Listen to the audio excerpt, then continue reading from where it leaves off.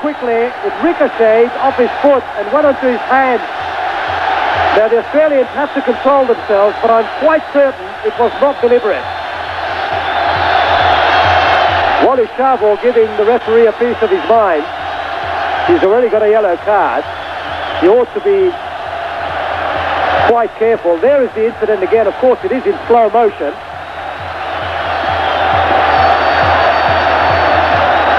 And, well, difficult to tell from that replay. But certainly, at real speed and at the time that it happened, I was quite certain that it was accidental. The referee has to make his mind up in a split second. And now he's ushering the Australians away. So, the moment of the game so far. Ohana will be taking the penalty.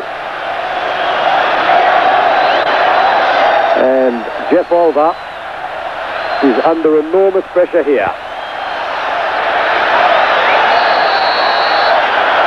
Eli Ohana. And he's put it away. Israel lead 1-0. With 21 minutes gone in the second half.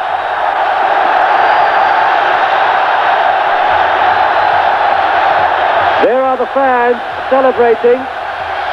21 minutes gone in the second half. A couple of fans have run onto the pitch trying to congratulate Eli Ohana. And is this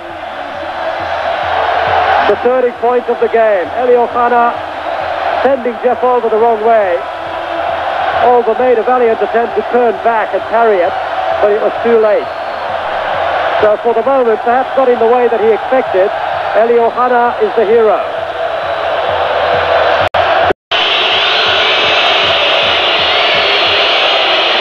Driving the ball as hard as Charlie Yankos does might not necessarily score you a goal, but the ricochet from it might help you out. Now Oshikino wants the ball back. Charlie Yankos is going to attempt it. Here's Yankos. Curling it! Outside netting. Oh, it's gone in! It's gone in! It's a goal!